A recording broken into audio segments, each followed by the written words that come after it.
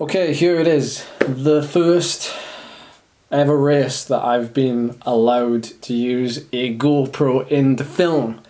However, I feel like it's a bit of a letdown. The urge to not even post this on YouTube or anywhere is quite strong because, like, I fully expected to, like, you know, race with a bunch, like get like lots of the riders on camera and, like, you know, like make it a bit of an exciting thing. And then I just feel like a bit of an idiot because, like, quite an amateurish mistake that I suppose because I haven't raced in so long, it was very easy to make the mistake. So, you know, you don't have to go hard on me on the comments, like, because I've been like pretty hard on myself anyway. But there's too many people wanting to see this, so I'm gonna have to post it anyway. So anyway, like, it is what it is. We've got some footage, and I probably, like, I want you to take something out of this. Like, I want people to see that, like, this is how you can get dropped. It's very easy to get dropped and get yourself caught out.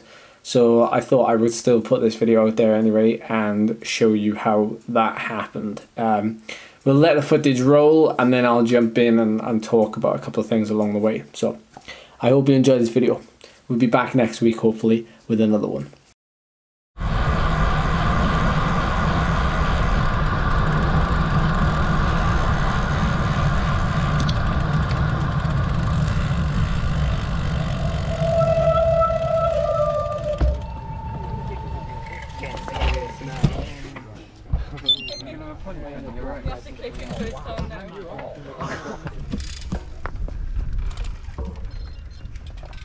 Okay, here we go. Let's kick things off first with a quote that I heard today on Twitter, of all places. It is not failure that makes success happen, it is reflecting on failure that makes success happen. Welcome back to another video, everybody, and I'm going to talk you through this one. So, Pembrey circuit race. There's only one more left next week. If you're in the area, it's the last one to get involved. If you want to enter it and show some support, that would be epic. Now, let's get some shout outs out the way, because first of all, big shout out to British Cycling for clearing permission for me to use a GoPro in this event. Thank you to the organisation, Holt Racing. You know, I've known them for a long time. Great bunch of people and doing lots for the local cycling scene. And of course, a shout out to all the riders that showed up. You know, I mean, some hitters here on the night. I'm not going to name you all because, you know, your egos will just be too big if I name you all. There's lots of good riders here. There's lots of young riders as well. Talent. It's great to see so many of them coming through. Now, let's begin by setting the stage. So this is the second crit I've done this year. In fact, this is the second crit I've done in like a good many years, actually. Now, this is a purpose-built circuit. It's wonderful, great tarmac, as you can see. And there's different ways you can actually race on this course. You can race clockwise or anti-clockwise. Now, when it's wet, we actually race in this direction, which means we come down this back straight, which is what we're just about getting onto now. And you can see on the graph on the left, which is like the world's smallest graph. Like, why is it so small? I tried to get a bigger one, but anyway, it is what it is. Also, I don't know why we've got gradient in the bottom corner. I should have taken that out. I'm sorry. It is literally like flat the whole way, apart from a bit of a kicker. So yeah, it was dead quick down this back straight. So we had a little bit of wind. And I'm not talking about me, I'm talking about the course. And it made for a pretty sort of nervous race. I think there was 14, there might have been 20 of us, 19, 20 of us racing tonight. It's a pretty big night tonight, or this race, last night actually. You know,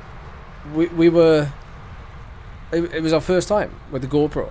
First time in a race with a GoPro, permission to film. And it was quite good at the start because, like, you know, there was lots of like chatting about like, oh, we're all gonna be on TV, we're all gonna be on YouTube, like we're all gonna be famous, and like if only. If only.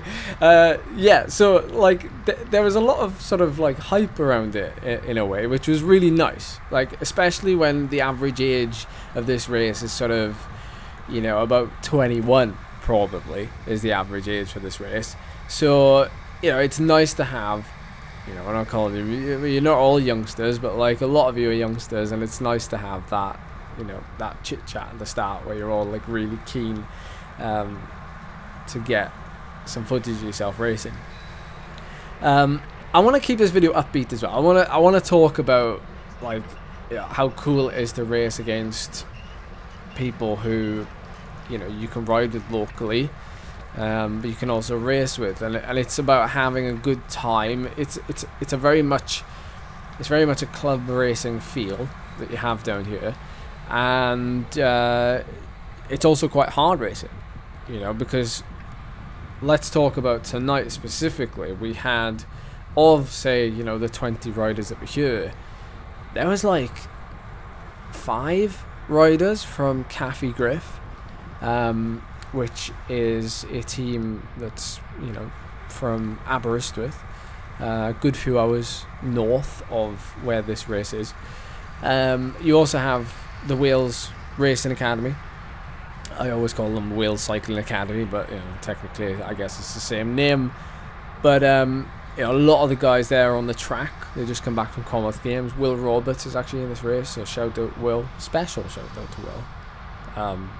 None of you else get a shout out. Will got a 3rd. He got a bronze medal on the track in the Commonwealth Games, and actually started in the same club that I started in, Beic Cycling Club. So we got a little bit of history. So yeah, it's sort of, it's difficult when you have, you know, teams, I guess, racing at club level races. When I was a junior, you know, 10 years ago, there wasn't so much that. It was more like a free-for-all, and if there were teams there, you know, we kind of threw punches left, right and centre. We didn't really matter if we were teammates. It didn't matter if we chased teammates down to a certain extent. It was just a case of like, you know, it's a race that we can learn stuff from. It's not like, we're not treating it like a world championships where you're like, I'm not going to chase because I've got a teammate up the road. So it's difficult when you're a solo rider, and there's quite a few solo riders in this race, you know, that are racing for, you know, themselves. We've got Hev, the local rider who's on our right there, number 23, I think. The camera's a bit blurred. I spent most of my time in this race worrying if the lens was getting like lots of spray on it, and, you know, turns out the GoPro's got a great like built-in windscreen wiper, because it actually wasn't that bad. So it's difficult as a solo rider to race these races, I feel, and you've got to kind of look after yourself, but I think we also have to gang up on the other teams, because to a certain extent we can't really do much unless we sort of work as a unit, because the way that these races get raced, and I'm sure lots of you can you know, relate to this, who race criteriums, is that if like a rider gets away from, say, the Welsh team, then all the other riders just either follow, or they just use the, not excuse, but they use the play that they have a rider up the road. You know, that works at the World Championships, but it tends to like frustrate the solo riders when it comes to racing in like local club events, because it just makes the race a race to be in the breakaway rather than a race to actually, you know, animate the race, so to speak.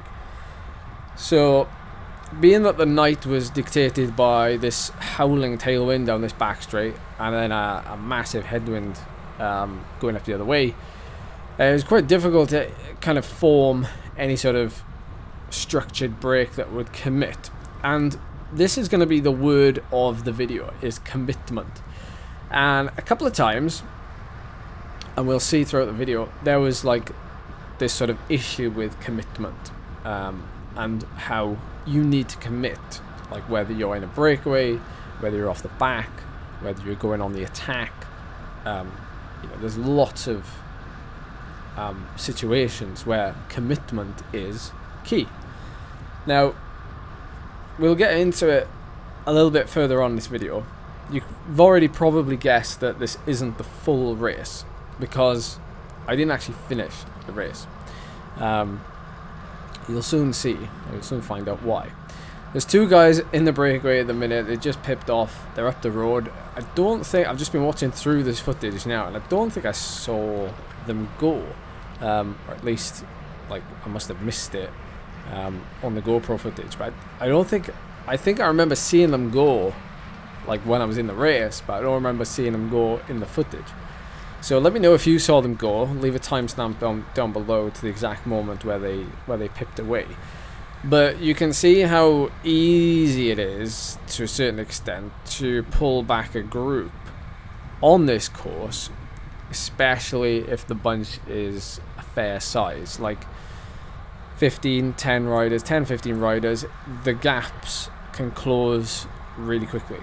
And a lot of that has to do with the wind, of course, and, you know, the technical terrain, I suppose. You know, that climb is something that you don't tend to get in a lot of crit circuits, you know, because they're generally flat, or they're generally sort of done with, you know, corners. You know, corners are a theme in crit racing rather than climbs, I suppose. You know, climbs are more associated with a kermesse, shall we say, you know, a Belgian style race on a lapped circuit that has, you know, a bit of everything.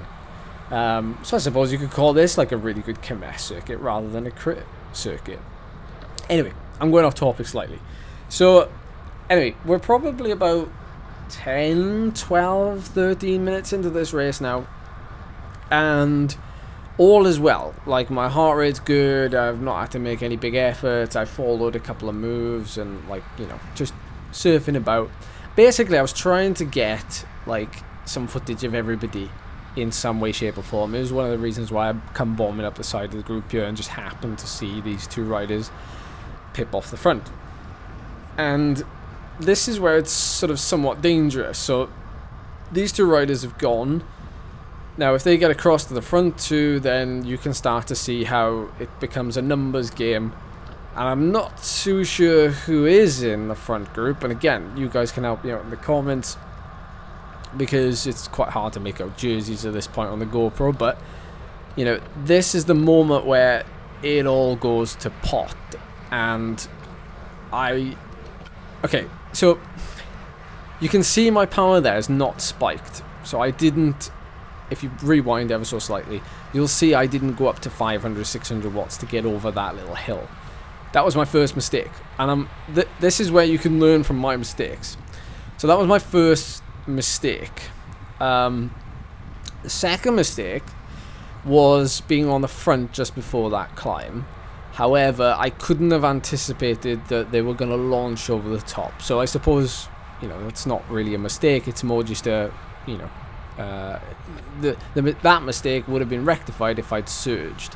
I didn't surge because I assumed that the few riders that I'm with right now were going to surge as well. So basically everyone was going to surge and I would slot onto the back. And given that then we'd come down the descent and into a howling tailwind again, there's me desperately trying to clean the camera, then I'd get a free ride, and, you know, we'd be happy as Larry as we get to the bottom corner again. So that was my major mistake. My major mistake, which is a fairly amateur mistake, is being too confident that the group was going to all stay together and follow that surge. It's a really weird moment in the race. You know, those of you that race quite often, especially a crit race that's, you know, generally an hour in length, the first 10-15 minutes are it's a really weird part of the race. Like, you can almost guarantee that the race is going to settle down at some point and things are going to you know, have a bit of a natural feel to it. But the first 10-15 minutes, you really don't know what's going to happen.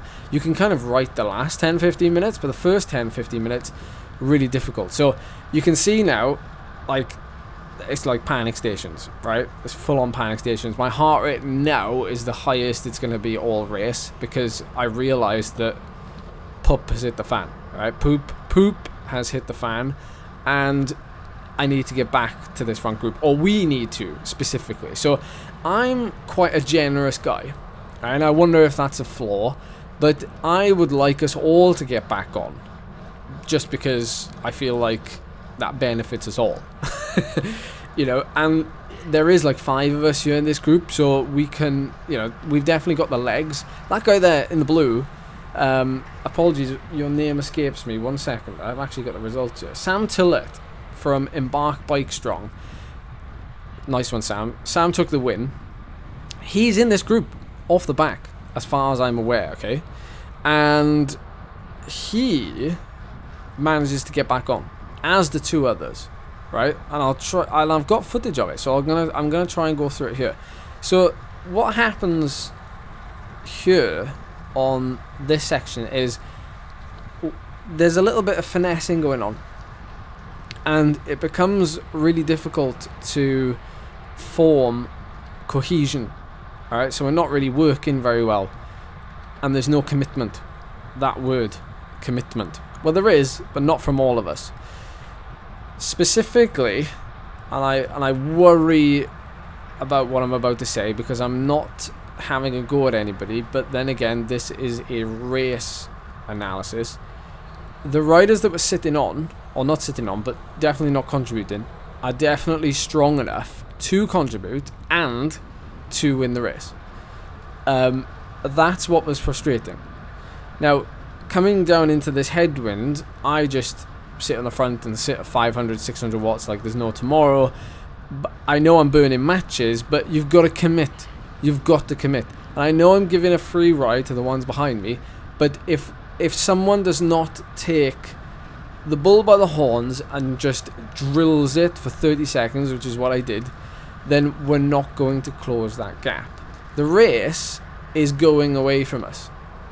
So what you have to remember is we have been dropped. We are not the bunch. The bunch is ahead of us. We are now out the back of the race. So if we don't commit to get back on all of us commit, etc., etc., then we're not going to get back on. Unless you'll see what happens in a second. But it's quite funny. It's quite funny what happens. Like, I basically get left behind. But going back to what I said earlier about like being the nice guy, in this instance, you know, backfired. So here, for example, like the pace eases off. I know my heart rate's through the roof, but I'm still recovering from that big effort into the headwind that I put in. But here, you know, the pace is easing off, and there's not that, you know, we're not going through, we're not exchanging pulls. So, you know, we're losing ground again. We get really close and then we lose ground. So I come through again and I do another pull just to get us up to speed into this tailwind, because obviously once you get up to speed, then you can almost just let the wind take you to a certain extent. Plus, you know, if you've done the work to get the group to that speed, if you flick your elbow, you know, hopefully people come through. They're more likely to come through and maintain that speed if you've done the work to get them there. So anyway, I hope you're all learning something from this, because I certainly did. So obviously these crit races are a bit of fun for me, because I'm doing the hill climbs and everything else. So it's more a case of just me being able to dip my toe into something else. But it also, because I've had permission to use a GoPro, it's another bit of content that I can get, and it's something that obviously goes down quite well on YouTube, and it's something that you enjoy. So if you are enjoying, let me know in the comments. Give this video a thumbs up, share it with other people that race that you know, and you know, let's all learn from my funny mistake. So we're getting into the final few minutes now of me actually being in this bike race, because when I get to the point where I know it's not going to happen, I basically just say, well, that's it, because at the end of the day we're not going to get the footage and we're not going to get the result. Now, if I was training for crits, if I was serious about crits, I would keep riding. It'd be really good for my fitness, etc., etc. But with the weather and everything else, I decided to have an early shower, as they say. So we're coming into this climb again. goodness knows how many laps we've done. And right here, I think, is where 3 guys clip away. Now, for goodness sake, right, I'm being kind here, but like, I'm at the back there because, you know, I've come off, and that's all we've got to do is hold the wheel in this section, and the 3 of them have gone. I don't know whether, you know, there was a actual acceleration, but because I'm now nearing max heart rate, me being at the back of that line means I've got pretty much no hope to responding to that move, and so it's going to be really difficult and likely not up to me to respond to that move. So at this point, those 3 have now gone, so it's 3 just ahead of us, and we are now 3/4. I think there's 4 of us, and we never see them again. So they've ridden away from us, and some of them were very clever, and they actually did very little when we were riding to try and get back on to the front group, which has just gone around that bend there. I think we've seen the GoPro is like it's really difficult in the GoPro to show sort of perspective, but they stormed across the gap pretty quickly. Like, I think they did it in about a lap and a half, which is about 3.5 minutes of effort. And this goes to show commitment, guys. Commitment works every single time. The 3 of them went once they realized they were free of the shackles of, like, I guess, riding with me and the others. Then they could commit to it. It's easier to commit as a 3 than it is to commit as a 6 or a 7, because you're always going to have someone or 2 or 3 people that aren't going to pull their weight, and they're just going to sit there and, you know, use an excuse or something that, you know, well, whatever it could be. So that's something you could do. You could use the group that you're in to try and get within touching distance, and then go solo or go across in a small group. And these guys managed to get across, and Sam Tillett finally does get across, and I think, you know, if I'm not mistaken, he takes the win. It's a super fast finish, very quick sprint because it's into that tailwind, and it was like 65, nearly 70 kilometers an hour tailwind sprint finish. So it's not something I would have been in the mix with anyway, but I had hoped that I would have been in the race for longer, and a small mistake like this obviously cost me the whole race. But if I was there for longer, then we could have had more footage. Obviously, we could have, like, you know, seen how the attacks were going. We could have seen how the last 10 minutes played out, and then, you know, we could have seen the sprint finish from last wheel. Because there's no way I would have been getting involved with the sprint finish, and I don't need to answer why that is the case. So that's pretty much it, you know. And I want to come back next week, and I also want to do the race next week. You know, hopefully it'll be dry because it brings out, you know, a few more people, and, you know, we can make this a regular thing. Hopefully, you know, I've put in, I've asked if I can get permission for that last race to run the GoPro again, so we'll see if that comes back, and if it does, then we'll have more footage to work with. I hope you don't mind me talking over it as well, by the way. Like, as much as there is, you know, great sensation in listening to the wind whistling by, and like the gear changes and the sprints and the shouting and stuff, I feel like, I don't know, maybe it's just me, I need to add context to it, because, you know, I feel like when we watch real life racing on TV, we listen to a commentator, but like, how cool would it be if the person that was in the race was commentating as the race was happening? Or, like, you know, do you know what I mean? Like, you'd have full radio, like, you'd be able to hear what's happening in the race in a team car or something the whole time. I feel like that would be more exciting than it would be listening to commentators half the time. So that's why I feel like giving, like, full insight and talking over a race like this, for me anyway, is like more exciting than, like, yeah, ambient noise or something. Anyway, so yeah, the race is gone, it's over, and but, you know, I had a great time racing it, because the amount of time and effort that goes into organising these races. But yeah, this is the sprint finish. It's pretty epic. I tried to get it all on my camera shot, and yeah, I thought that looked good anyway. I like the way I could use my handlebars like a gimbal or something. So yeah. Anyway, thanks for watching, everybody. I appreciate your support as always, and I will see you in the next one. That was a bit scary.